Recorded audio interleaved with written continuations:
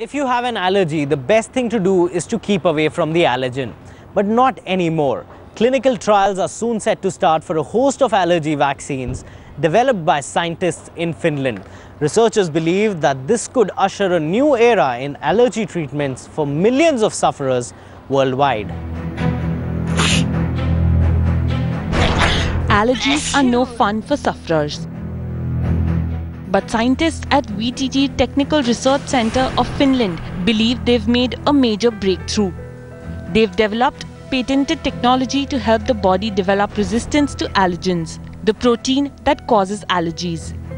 Using gene technology, they're changing the structure of more than 20 allergens, so they cause less severe symptoms. The team has set up commercial company Decentum Oy to develop a series of vaccines. We can prevent the formation of the IgE allergen complexes and then introduce an IgG response within a cell. And throughout the IgG response, you create your own immune system to work against the allergens. The vaccines follow groundbreaking research by academies including VTT physiology professor Kristiina Takinen. It showed that allergens can be genetically modified to induce production of the immunoglobulin G, which protects against allergic symptoms.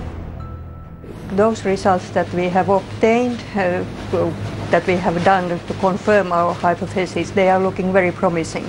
But still we need more, we'll have to produce more hypoallergen candidates and look with the bigger patient samples how they are working. The hypoallergens under development would work against the principal allergens such as birch, grass and ragweed pollen, food proteins and pet allergens. Allergies to common pollen or animals cause misery to sufferers, with symptoms such as itchy eyes, nasal congestion, constant sneezing and rashes. The first oral vaccination tablets will undergo tests within months. But at least 5 years of research, testing and licensing will be required before the product can be made available to the public.